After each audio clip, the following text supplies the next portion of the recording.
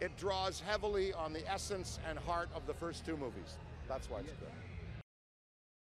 A lot of good scares, a lot of laughs, you know, great performances, comedy, and a beautiful, heartfelt story that celebrates one of the greatest cities in the world, New York.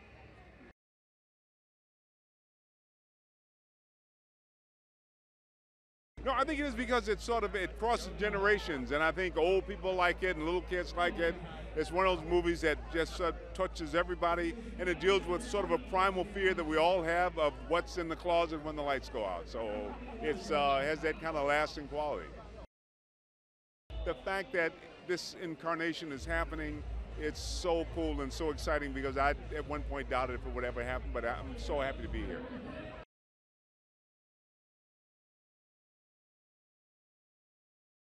We're in front of Grauman's famous Chinese theater for the premiere of the new Ghostbusters.